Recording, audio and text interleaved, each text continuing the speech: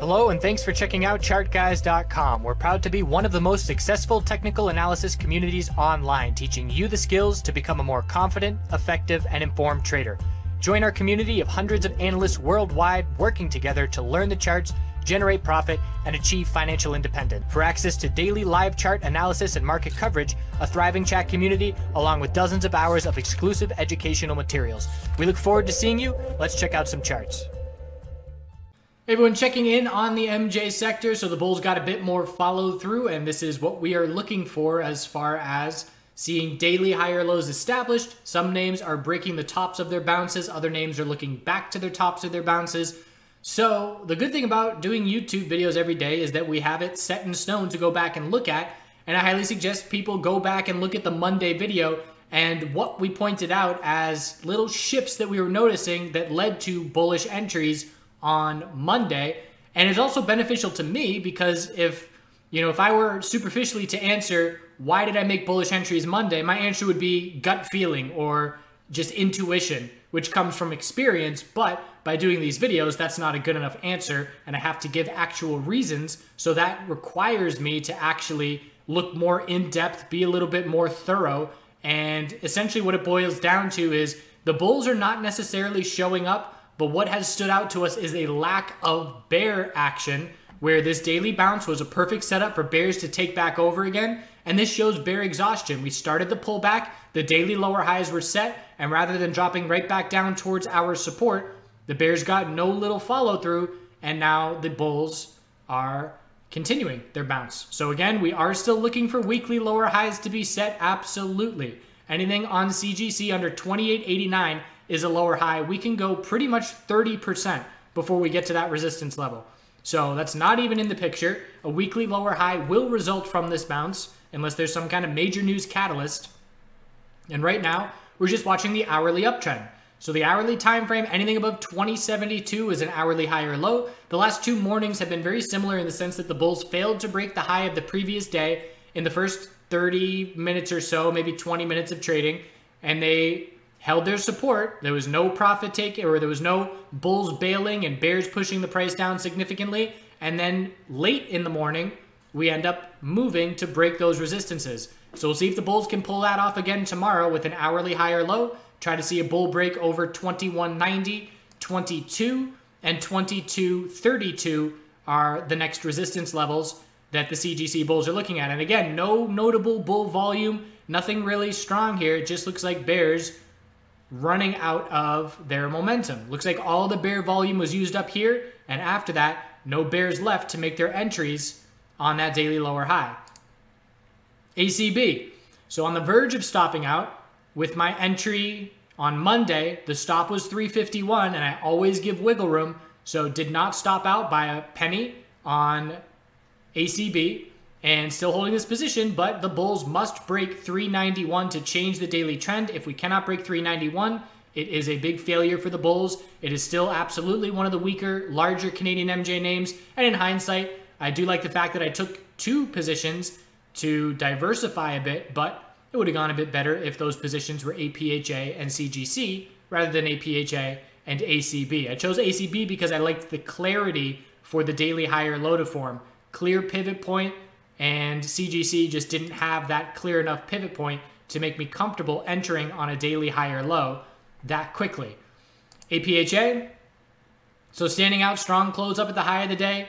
We held our daily higher low is now 452, and we're looking up at 554, keeping in mind that that resistance level is still about 9% away, and we've already seen a solid move off of this low. So at this point, we are going to be anticipating a daily lower high may form here unless the bulls kind of really pick up momentum. Again, we've been watching this inverse head and shoulders setup where we have to break 553 and 554, that double top. If we don't, we will have the equilibrium setup where we have the low, high of the move, higher low. We'll look for a lower high compared to 554, and then we'll look for a higher low after that. So I may be looking to exit my position before 554 resistance and just lock in that profit. Also, the fact that the hourly time frame is overextended with no consolidation today. And even if I do exit, let's say we start green tomorrow and I exit at 512 and then we pull back to 495 to find an hourly higher low, even that could then lower my break-even point on the trade to put my stop at break-even under a key support level. We'll see. Haven't decided what I'm going to do with it yet, but it is nice to be more comfortable after yesterday was not a very convincing day, but today making it a bit more comfortable for short-term bulls. So Cron daily higher low is established as well. 806 is that higher low. We will certainly be looking for a lower high compared to 1056. Similar to APHA in the setup, the difference is the resistance is way further away because of that anomaly action we saw last week, which may just fall by the wayside, and we may never talk about that again as meaningful, or what was it, what was going on, who knows, but looking for a daily lower high compared to that level.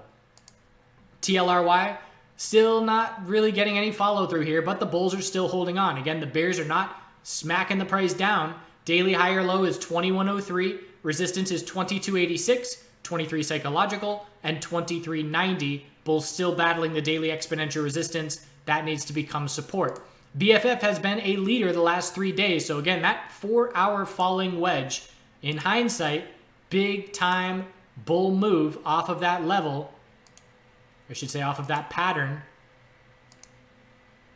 And nice to see. So from now, it's time to start looking the other direction, in my opinion. Reason being, we've already bounced 20% off of the low. We're certainly looking for a weekly lower high to be set. And as far as the daily time frame goes, we have $8. A little bit of a double top today, right under $8, $7.97, $7.96. And if we can't break $8 tomorrow morning, it's a potential bearish entry top fishing that resistance level. At first, we'll just be looking for an hourly pullback for a higher low compared to 731. But if we were to lose the hourly uptrend, then we would have to form a daily higher low compared to 650. Keeping in mind we have not changed this daily trend. It's just a move coming right off the low. So at this point, if I were in a bullish position, I would probably be looking to lock in some profit tomorrow morning, especially if we can't break $8 resistance. But let's see if the bears start to show themselves again now that we've bounced 20% in 3.5 trading days. VGW still pulling back. Bulls aren't doing anything there. Labs is seeing more strength in the extraction sector than VGW is. Daily higher low on Labs is now 413, and the top of the move is 462 resistance approaching. Again, we're just looking for a weekly lower high compared to 549, but there's no indication of that weekly lower high being set just yet. So I'm going to start looking at Labs as opposed to VGW for the extraction play because the chart is more bullish. Hexo had a weird short squeeze today where we had a halt and then news come out that the financials are going to come out a little bit later and that there is funding. And I believe the bullish reaction initially was due to the number of insiders that are a part of that funding. So potentially the fact that the market perceives it as, you know, management or insiders putting their money where their mouth is. But you can see that that move was impulse, short squeeze, and then just no follow through. So big bull move, pull back, little lower highs, lower lows, and what that's going to leave us with is a big bull move and an hourly higher low trying to form. 265 is currently support. Bulls want to hold 265 first thing tomorrow morning. We would then be looking up towards resistance of 286 and probably looking for a lower high compared to that level. But what it boils down to is the daily trend change that everybody needs to see, and we have to see a bull break over 301 for the daily higher low. The daily higher low is now 246, clearly established, 245 actually, but we have to break 301 to confirm the daily trend change. OGI, still a daily bull flag possible. Daily higher low is 339. Bulls must break 380 to confirm it and to confirm the daily trend change. So still a handful of names need that daily trend change. IAN bulls close strong. Very low volume. For IAN, it only takes a few $100,000 to move the price 4 or 5%. So keep that in mind, but we're not done yet. And bulls right up at resistance, 237. We broke it by a couple pennies. We're now looking up at 257 as the next level. I don't consider this a clear enough pivot point to be a daily higher low personally. We broke the higher low every candle pattern only by 4 pennies. Again, very low volume on this bull move, but I would need to see a more distinct pivot point for me to call a daily trend change taking place. But again, all the bulls are doing is just creating more and more space for the eventual daily higher low to form once we do top out on this current move. Curaleaf continues to be weak, but there was a bottom fishing play to be had today. Support was 685. We bounced off of 695. Have we changed the hourly trend? The answer is no. So we're going to look for a top of this bounce tomorrow morning. We'll have to hold 695 and change the hourly trend. The hourly trend change, if we get it, would then have us just looking for a daily lower high compared to 853.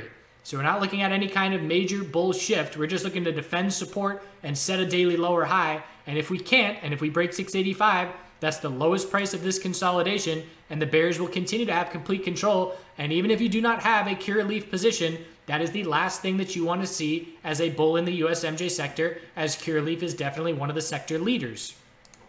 CWeb trying to turn things around, but again, the daily exponential resistance rejecting the price for almost 3 weeks at this point. And unless we break 1958, the bulls don't prove anything to us. That's a must break level. TRUL trying to form the daily higher low, daily 12-period exponential support, held the last consolidation. It's currently holding this consolidation. We want to see an increase in bull volume and a break of the high of the last couple of days for us to say, yes, our daily higher low is now 1287, and we're looking back up at 1375 resistance. Still holding my swing position at this point. I've been holding it for about a week and a half, and when we lose the daily uptrend, I will exit this position. So if we set this higher low, fail to break 1375, and then roll over, I will be out of that trade, locking in some small profit. So CL, we had news overnight, and the wording of the news release is leading to concerns of the deal going through. We've had management saying that they're still confident that the deal is going to go through, but the wording, it was in the sense that the market was anticipating the press release to say, okay, our time has expired and the deal is now going through. When in reality, what we got was, okay, the timeline has expired for the DOJ to respond. Now we're going to work on a deal. And everybody's saying, wait a second, we already had all the details worked out. We were just waiting on time to expire.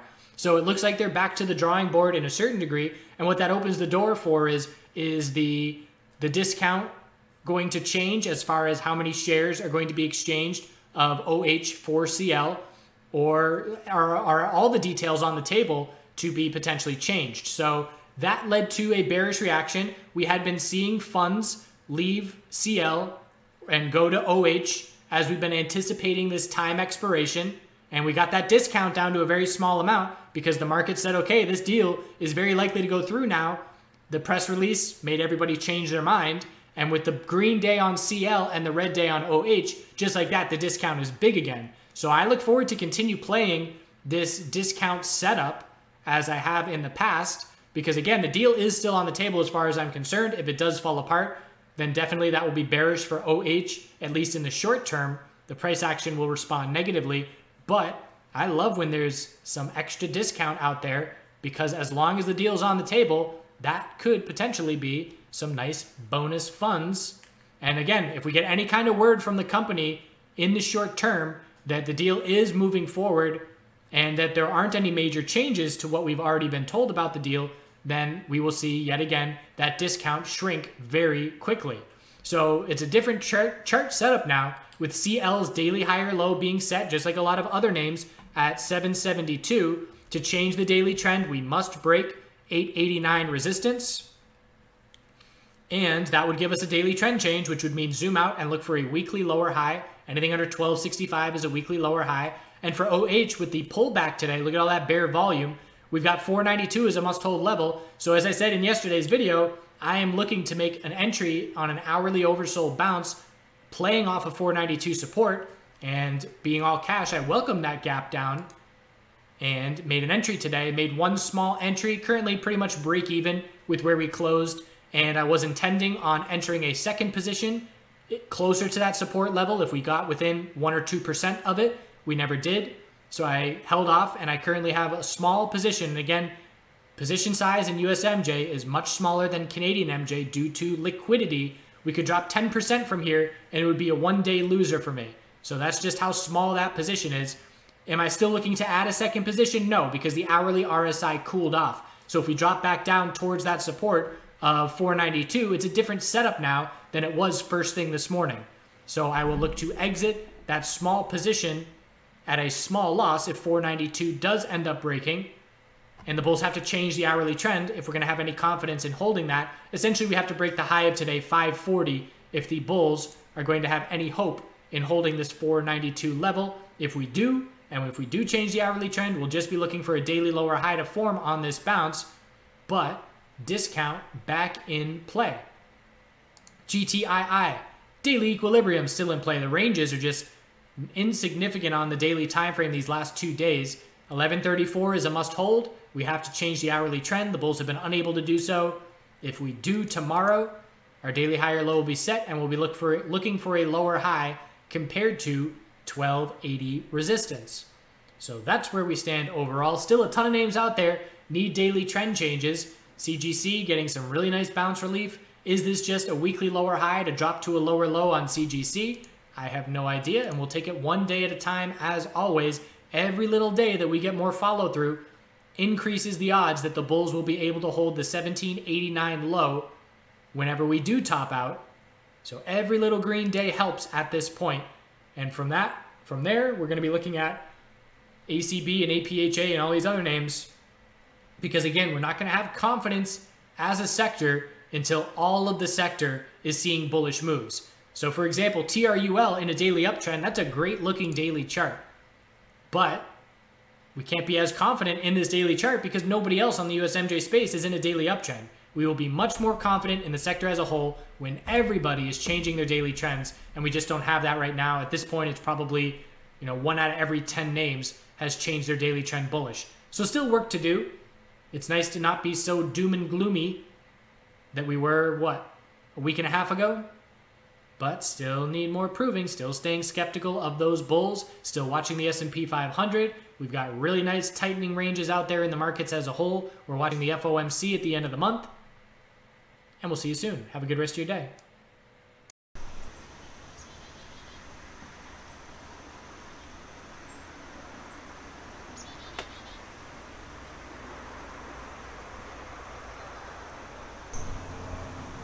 So over the summer, I had a friend help me weeding, and he got to this spot right here and he cleared it out, and he left one little dinky tomato plant that was there on its own. We didn't plant it. And I thought, okay, it's too late in the season, won't get anything out of it, but might as well let it grow.